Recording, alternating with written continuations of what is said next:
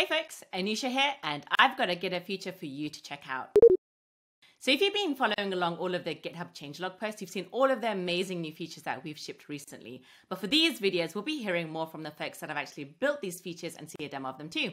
So for today's video, I'll be hearing more from Max, who'll be letting me know what's been going on in the GitHub Mobile world. Max, over to you. Hi, I'm Max. I'm an engineer on the GitHub Mobile team.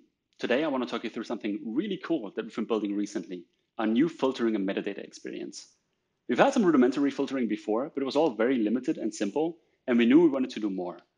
When thinking about solutions to this, though, we wanted to make sure we keep it simple, but at the same time, give you all of the tools that you could possibly need if you really want to filter down to something super specific. And what we've come up with, I'm going to run you through now. Going forward, if you open one of our discussions, pull request, or issues list views, you'll see a new bar at the top.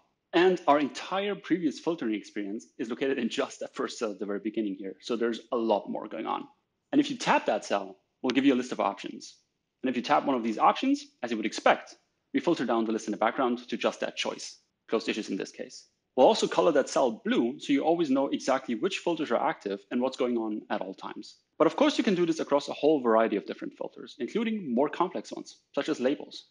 And because labels are based on user-generated content, we wanted to take it one step further and give you a nice suggestion experience by bringing up a sheet from the bottom.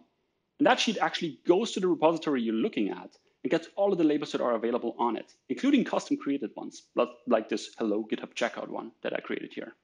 And if you tap on one of these, as you would expect, we filter down the list in the background to just the items that have that label. But here you can even multi-select. And if you're, for example, only interested in issues that have both the important and the bug label, you can totally do that. And we now also indicate that with that counter up here. One more thing that I wanted to talk about is the cell at the very end here, sort. Now that one does exactly what you think it would. They give you a sort experience. And that may not sound particularly exciting, but we've actually never had sort on mobile before. So it's really cool. And if you ever wanted to sort your issues by the number of thumbs up, you can totally do that now. And finally, one more thing that I wanted to talk about is a couple of small adjustments that we made to how we render some of these items. You may have already noticed that some of these now have little avatars, and those are the people who are assigned to that issue or pull request. But for pull requests, we took it one step further and we now also show check and review states. So you can immediately see if checks are passing or failing, or if somebody has reviewed your PR and has approved or requested changes. And that should help you to immediately know which PRs require your attention the most without ever having to open them. And that's pretty much it. We've been working on these and testing these internally for a little while now, and we really like them so far. So we hope you will too. Wow, Max, can I just say how much I love these improvements? I love everything that you just showed about it. This is pretty cool. So I know I'm eager to use it. So when can users start using it? You can use these right now on both our Android and iOS mobile apps on any list that shows you discussions, pull requests, or issues. Great, fantastic. And what's the best place that users can give you feedback? The best place to do that is via our public feedback repository. And getting to that one is super easy. If you're on mobile, just head over to your profile, settings, share feedback, and then feature request. That will take you directly to the discussions page on the public feedback repository, pre-filtered to the mobile feedback category using our new filtering experience. But if you want to give feedback through the website, that's totally cool too.